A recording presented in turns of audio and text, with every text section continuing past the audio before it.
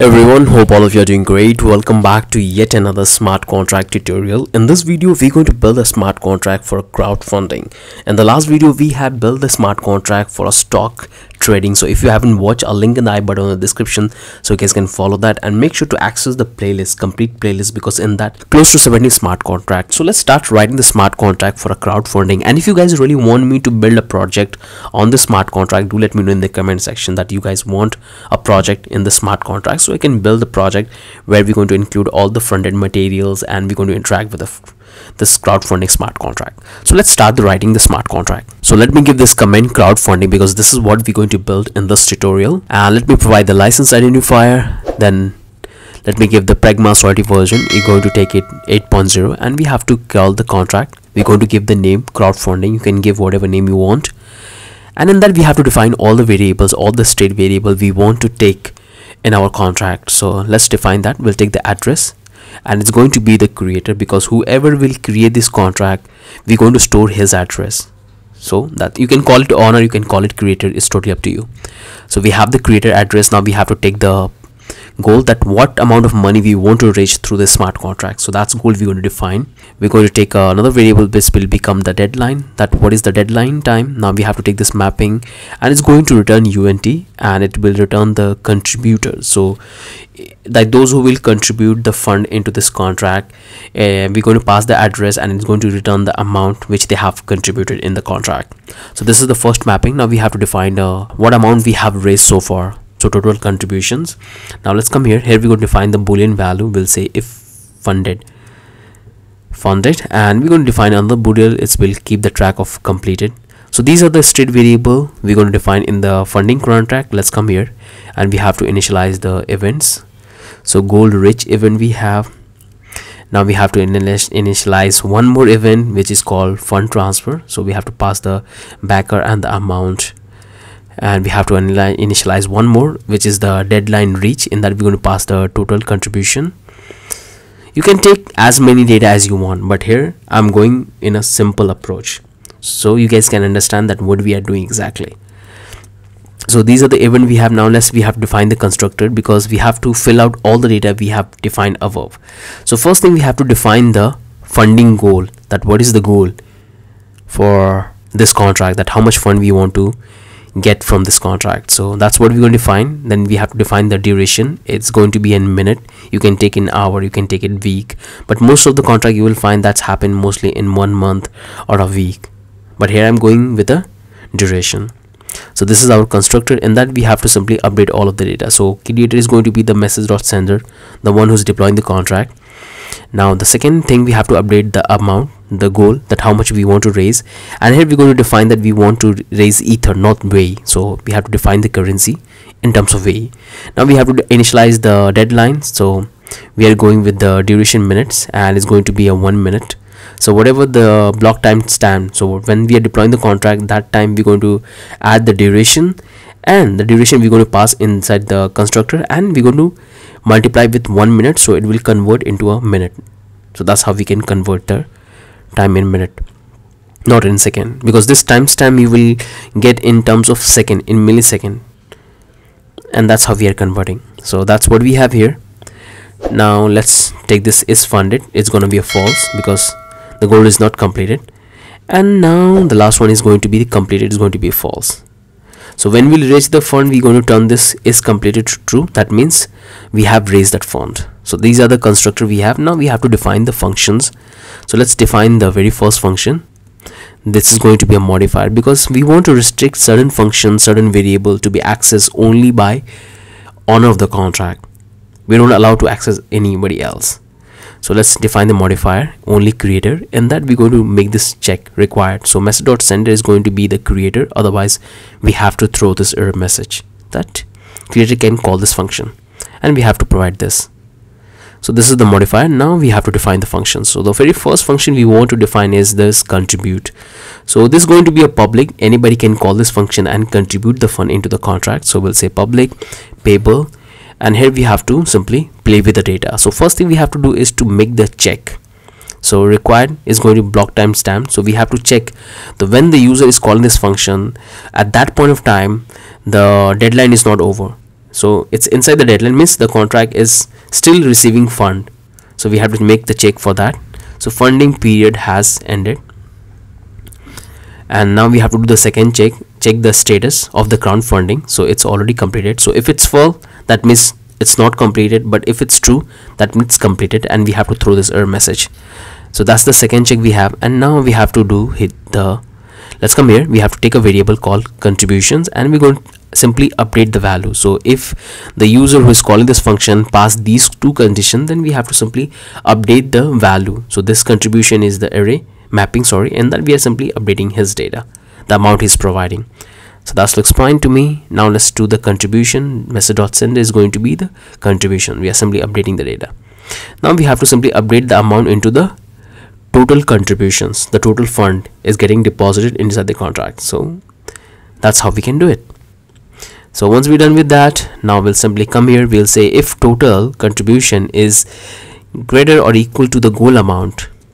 In that context, the thing we have to do is we'll say if funded is going to be true. So if we met the exact goal we want to achieve from the contract, the amount we want to raise, then we have to raise this if funded to true, and we'll call this event. So goal reach total contribution. Hope so far things are making sense to all of you guys, that what we have done. So this is the if statement we have. Now let's come here. Now we have to initialize this event fund transfer message.sender to contributions. That looks pretty fine. So this is the very first function which allow us to contribute the fund in the contract. Now let's write other function. We'll say contribute withdraw fund public. So this function we're going to restrict only for the owner. So the one who created the contract, he can only withdraw the fund, not anybody else. So we'll say that, we'll make the condition, we'll say is funded, goal has not been reached. So if the goal, the amount we want to raise from this fund is not reached, and that's what we are checking with this condition, is funded. If it's false, that means we haven't reached the goal, but if it's true, then we have reached the goal. So if it's true, then only we want to allow creator to withdraw the fund. Otherwise we don't want him to withdraw the fund, the half goal fund. Okay, so that's the check we are doing. Now come here, we're going to make another check. We have to check for the completed conditions. So it's already completed, so that looks fine here. Now let's call this to true because it's completed, and now we're going to simply transfer the fund to the creator. We have to update on his address. So that's the withdraw function we have. Now let's come here. Here we're going to write a get refund function, so anybody can call and they can get the refund. So we'll write the function for that. So first thing we have to do is to make the check. So we have to check for the timestamp. So the way this contract work, that they can only withdraw the fund during the time period. Once the time period is got over, they can't withdraw the fund. So that's why we are making the check. So funding period has not ended. Then we have to do the second check. We have to check for the condition goal has been reached. After that they cannot withdraw that. Then we have to simply do the third check, that whether they have any fund in the contract or not. If they have, then we have to allow them to withdraw, otherwise we want to restrict them. So that looks fine. These are the three checks we are doing. Now let's simply come down here, and here we're going to simply take the contributions. We'll try to find out the user and his contribution into the contract. So if it's 0 equal to 0, and we're going to simply subtract the contribution from him, and then we're going to transfer the fund. So here you have noticed one thing, that at the end we are transferring the fund because we don't want to leave any opportunity for re-entrancy attack. So that's why we have first updated his balance, then we are transferring the fund.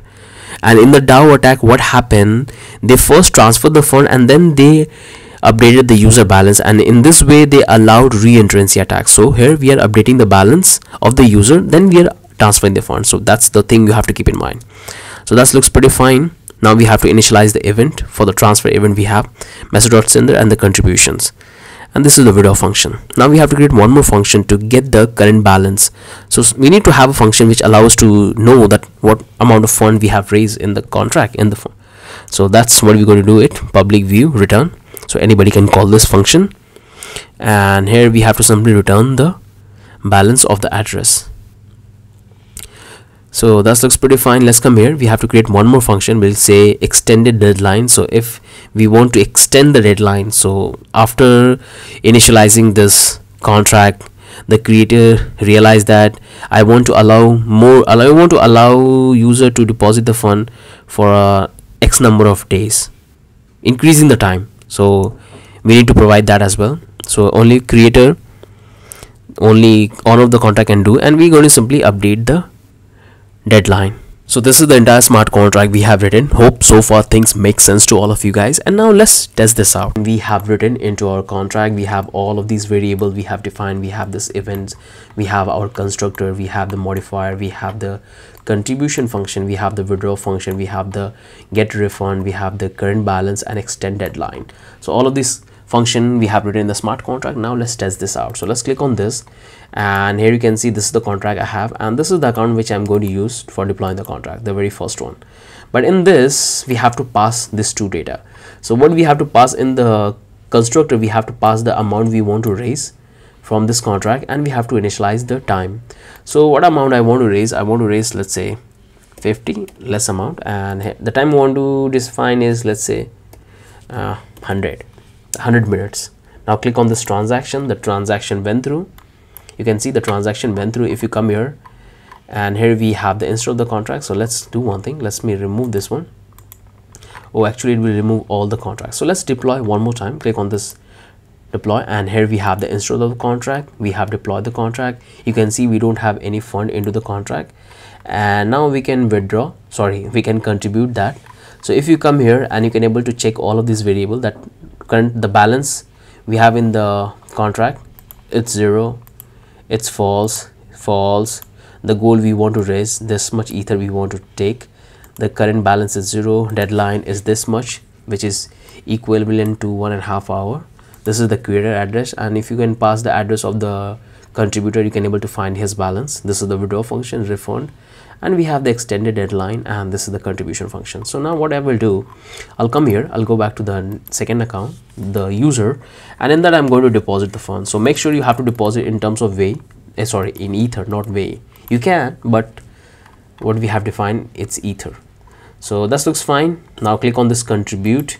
You can see the transaction went through, and we have 5 ether in our function, in our contract. So this user have deposit 5 ether. Now let's go back to the another account. This time I want to deposit close to 66. That's a lot of money. So what I will do, I'll click on this contribute, and we have a lot of ether into this contract. So if I come here, if I simply grab the address of the user, I can paste here, and I can able to find his contribution into this contract. Now if the user calls this function get refund, they can, because we are still into the contract is ongoing, so they can withdraw the fund as long as the contract is going on, it's not finished, so they can withdraw the fund. But if someone will call this withdraw function, it will throw an error, because this function is only restricted to the creator. So if I call this withdraw, it will throw me an error because I'm not the owner. So let's do one thing, let's try to withdraw the fund, and right now you can see that I have 99, but the moment I will withdraw, it will have a lot of ether. So let's come here and let's click on this withdraw fund. The transaction went through. Right now we have 0 ether into this contract, and my wallet has a lot of ether. If I would have that much ether in my real ether in my wallet, I would have a huge money.